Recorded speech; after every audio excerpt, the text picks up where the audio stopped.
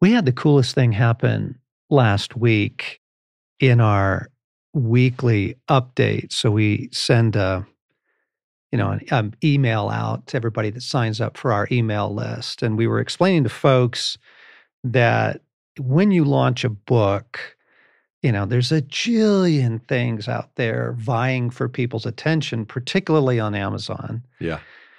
where 70% of all books are now purchased. And so in order to get, our message in front of the world, we were asking our friends to do some pre-orders for us to kick in the algorithm at Amazon. And so we asked our friends to do that. And then a couple days later on Amazon, that Resilient, the new book that's coming out, was number one in PTSD recovery, post-traumatic stress disorder recovery, which I didn't even know was a category Right. at Amazon. But that was amazing because it put it in front of a whole new audience. Yes. And it is healing and it is PTSD recovery, so it's not disingenuous. But I just thought that was so cool. So thanks everybody for joining in on that campaign. Welcome back to the Wild at Heart podcast. John and Alan in the studio here in the week of April 18th. And we're coming off of a couple weeks of some of the exercises that are in Resilient. We played chapter 8 from the audiobook 2 weeks ago, and then Stace and Gloria and I were talking about the experience of the prayer of descent. Resilient has a lot of that in it, of different exercises, different ways of experiencing more of God, more of his strength, more of his resilience into our hearts and souls at this time. John, I know you've been writing it for a while, but it couldn't be more perfect for the times we're in right now, more needed. And yeah, I think if people, like from a few weeks ago when they heard you reading chapter 8, a lot of people love to experience a book that way. And so you can go online to Amazon, you can pre-order the book, the physical book, but also the book on audio, and both will be out June 7th. But as you said, the pre-orders really help us because it rises up on Amazon into their algorithms, their filters, their promotions, and it's the best way to help other people discover this book even before it's out. Yeah, you have to create momentum because the whole thing is actually, it's digitized, it's computerized. There aren't Right. even people behind the decision making. It's just all built into their algorithms. And as interest is being shown, it just moves farther up. Then they put it in front of people. They send out, Right. email alerts and stuff. So that would be helpful, gang, if you're interested in that. And thanks everybody, because getting it out in front of the PTSD audience was a beautiful, unexpected turn and such a Jesus thing, because it's healing and it's restorative, and we do want to get our message to the world. And there's new things, there's new exercises, new practices with God in the book. And that got you thinking about new things. It did. And so we are leaving that now, turning our attention to some other things in the weeks ahead. But it got you thinking about embracing new things. Totally. Yeah. Part of it, John, is just I feel like a really creative guy, but I'm also very much a creature of habit. And so I find things I like, and I kind of then get stuck in, well, this is kind of my rhythm, and this is what I like to do. And if we go out to eat, of course it's going to be a Mexican restaurant, and do you order the same thing most of the time? Oh, fajitas every time, steak fajitas every time, a margarita every time, guacamole every time. Like it's the same. And even my, kids or Kelly will say, Alan, don't you get tired of that? And I'm like, no, I found what I love, man. I don't need to waste time looking at other things anymore. Right. And there's a little bit of a beauty to being simple and being known for what you like, but also you can get stuck in patterns and really miss a lot of opportunity for growth and just to try new things and stretch and experience. what's next. And so, as we were talking about the podcast today, I just thought it'd be a fascinating conversation to go into how do we actively choose the new in our lives? And John, by that, I mean, there are so many things that are going to change and do change like daily, hourly in our world that we have to react to. And so there's new coming at us all the time. Mm, That's not what I'm talking about mhm, because those things mm. are going to happen and we need to walk well in them, but those aren't choices we make necessarily as much as, okay, the economy just had this happen to it or this, political issue or this city issue. But that's reactive, Right. isn't it? Right. It's reactive and it's honestly not something that you're controlling Yes. anyway. Like you Yes. can't wake up and decide Yes. how the United States is going or whatever country you live in is going to run that day. Yes. You can pray, but you can't control it. But I'm talking about things within our power, choices within our power in a personal way to just experience the new. Like the Chile Relleno. Exactly. But I still want the fajitas, but I need the new. So like let me give you Should we call this the Chile Relleno podcast? Absolutely. I'm getting hungry right now. Let me give you an example of just like what this might look like. So, in my own life, I have always loved woodworking, but I remember it through high school memories where we had a shop. And when I was in wood shop, it was the highlight of my day. I loved the smell of wood, like when you cut wood, the shavings and the different types of wood, like the beauty of walnut and cherry and how to make things. And so we had this cantankerous shop dude who was at the time probably 60. Oh, so old. Well, when you're 14, that's I ancient, know. right? I know. So he would invite us though into he was a character, and he would basically say, "What do you want to create? What do you want to do? What do you want to dream it up and let's do it." And there was every tool in this. It was a separate building from the school. You'd walk out of the school into this shop, and I mean, people that were in high school were making roll top desks. They were making clocks, there were coffee tables, bookshelves, and so I loved it. My heart came alive with it. And I still have a lot of those pieces, by the way, like that are in our home that I created from back then. But then you get into college and, you're single in an apartment and there's no place for you don't have a lathe and you don't have all these massive pieces of equipment. And so that dream just kind of went away and without me ever letting it go. And I just had the pieces I had created. Well, fast forward to now, and in the last year or so, Chase, my youngest son, has really been wanting to get into woodwork. And he'll say, "Hey, Dad, let's build a bookcase." And I have scrap wood around our garage, but the problem is the only wood tool I have is a handsaw. You can't make a bookcase. Vuga, vuga, vuga, Right, vuga, right. vuga, vuga. And it just I'm like, I want to go back. Like I see his desire. It awakened my desire, but I realize I don't have anything to make this come alive right now in terms of actually doing it. And so in the last few weeks, Chase and I have been talking about what if we convert part of our garage to a place that we can actually have equipment to build and to make things. A table saw, you know, um, 3 or 4 pieces of basic equipment that you can get, you have to go out and buy, but then you can actually make things. You can actually make the joints. You can actually, and then Kelly and I started talking about we love hardwood floors where we have some carpet in our home.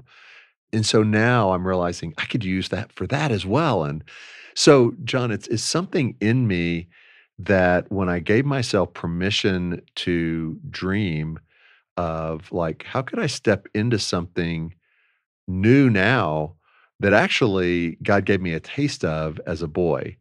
And I have to invest in equipment. and it's not cheap.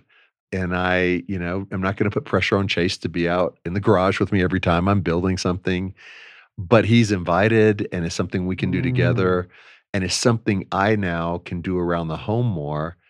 That's just one example of it's a brand new adventure.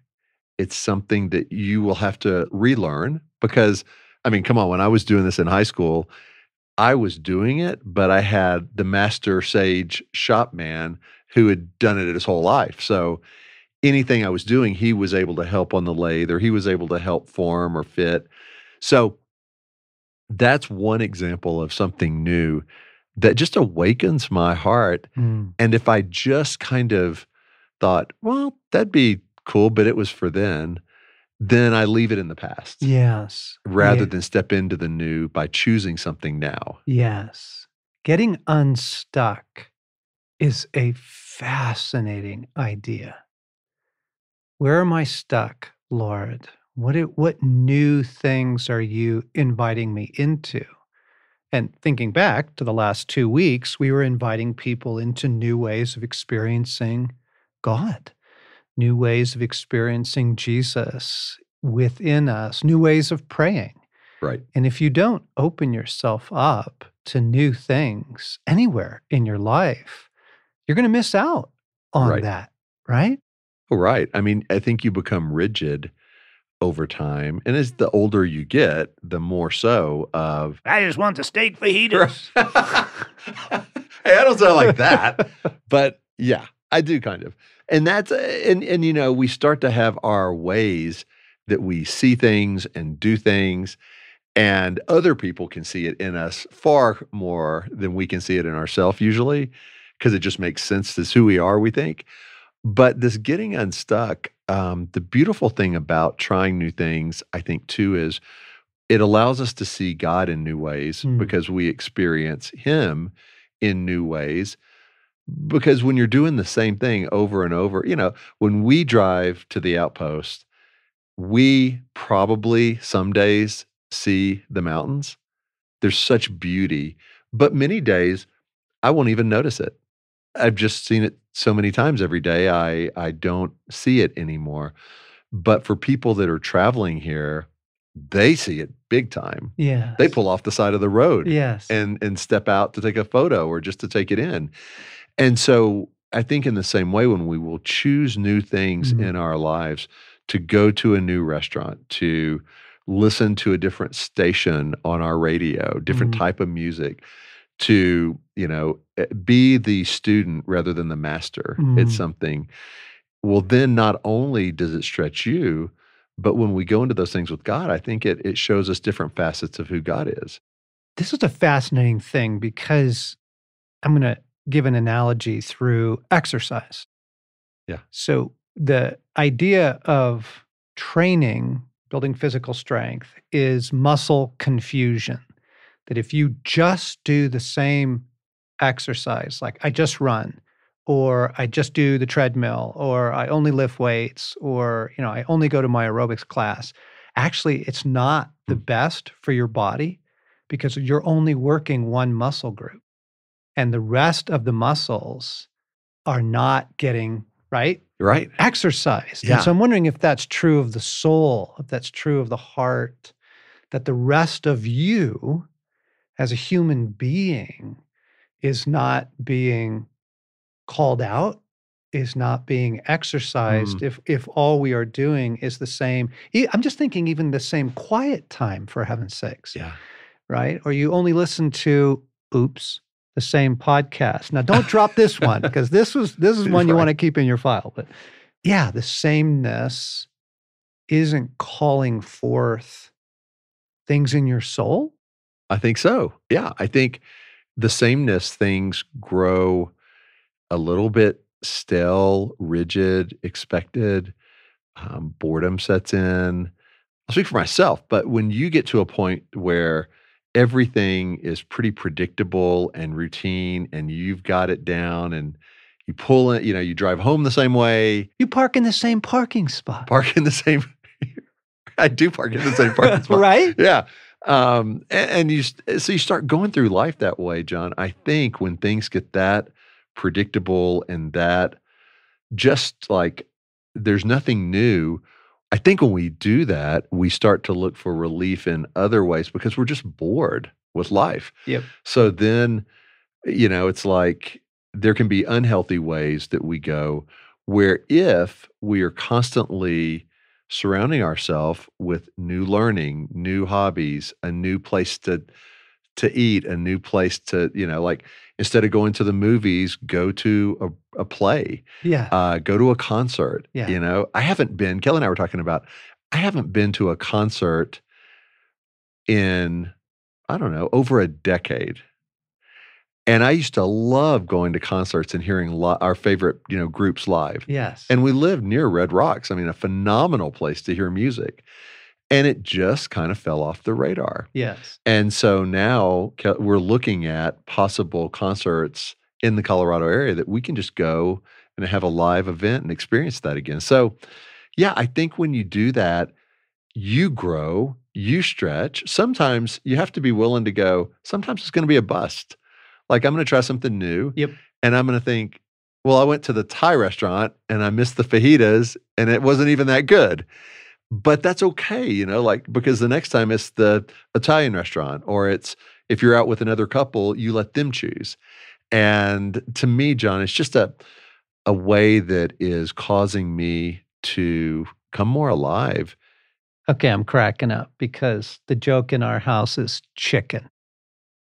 Like, it's Stacy's fallback go-to, as a meal planner, as a mom, trying to get things done. Chicken. We're going to have grilled chicken this night. And then a couple nights later, we're going to have, chicken casserole. And then a couple nights later, it's, chicken enchiladas. and I came home one day and I said, hey, babe, what's for dinner tonight? She said, oh, honey, it's chicken.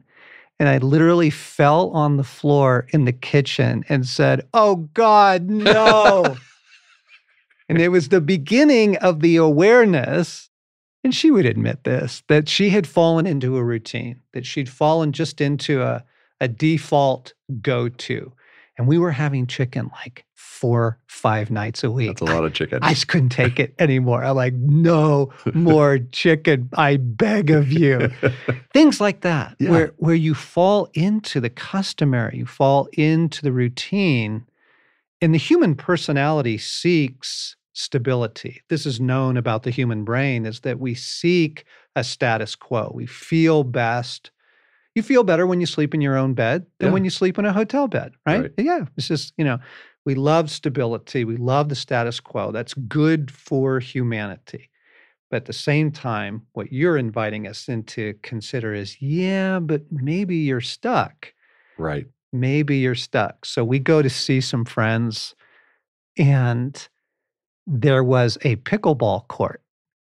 Now, I had heard about pickleball, but it was funny. Even the name turned me off. I'm like, not really into that. But whatever that is, it doesn't sound like it's for me.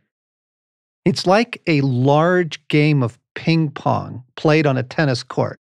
You have large paddles that are solid. You have a big plastic ball, and you're on a tennis court type format, but it's a smaller, the painted lines are small. Anyway, it's a hoot. And obviously, I am way late to the pickleball revolution here. I understand that. But we started playing, and we had an absolute gas. And the muscle group thing, like the next day, I couldn't believe all these new muscles that were aching in my body. But it was such a joyful experience to just do something wacky, different, joyful, playful. Now we're hooked. That's awesome. Yeah, and I've started that with bowling, and it's an interest that one of my sons has, and so he's always practicing and he's always out there. And a lot of times he'll just go by himself to get better because he's in a league. And I've started to join him occasionally, and I don't have the best form. How bowlers will kick their leg back and kind of have some guys are really super serious, but I'm just having a blast with it. And it reminded me though of like when I finish, I'm sore and parts of my legs. Well, this is actually how bow hunting came into my life. So I didn't grow up in a hunting family. My dad was a fisherman for which I'm eternally grateful because he would take me on these weekend fishing Yeah. trips, and I love it to this day. But we took up hunting when we came to Colorado, and it was only when my son turned 13 that he said, it was Blaine. He said, I really want to learn archery, really want to learn bow hunting and the whole world of, bows and the technique and the skill of that. It's become an enormous joy in our life. It was a huge step Mm. outside my comfort zone. Brand new. I'm trying to be the dad, lead my son in this. We were learning together. And one of the exquisite things about archery hunting is how intimate you have to be with nature. From a rifle, right, you can be at a fairly long distance from your Yeah. quarry. But with archery, you have to be very, very, very close to be responsible with Mm. the shot that you take. And so it invites you into a completely new experience of the woods. Like, what is the wind doing? Why do the animals just go silent? How come there's no birds right now? What is taking place around me? It has made us far more tuned into nature and weather and the experience of the animals and their patterns and their behaviors. And if you want to fill the freezer, I don't recommend archery hunting. Most bow hunters know that. But in terms of the experience, it's a brand new thing. It's like a whole different way of being in nature and being in the woods. And thank you, Blaine, Interesting. for inviting us into that and for me getting unstuck from something I did know into something brand new that's been a source of rich, rich experiences with God. I love that story. Yeah, and what we're asking, I think, and inviting others into is think about things that you either have a desire for or perhaps you've seen other people do that you go, "Huh, like, I kinda wish I had tried that or done that," and break the agreement that it's too late or that you're not qualified enough or that you'll never be able to do that, and it could be a really small thing.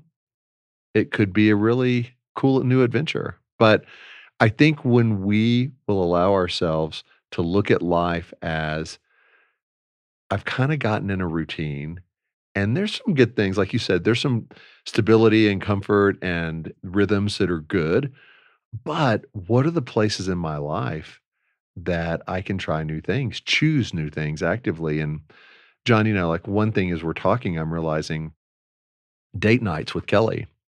Like, we have a couple of restaurants that we go to. We have a couple of things that we like to do, and it's fun, and we have a great time, and she's enjoying it, and I'm enjoying it.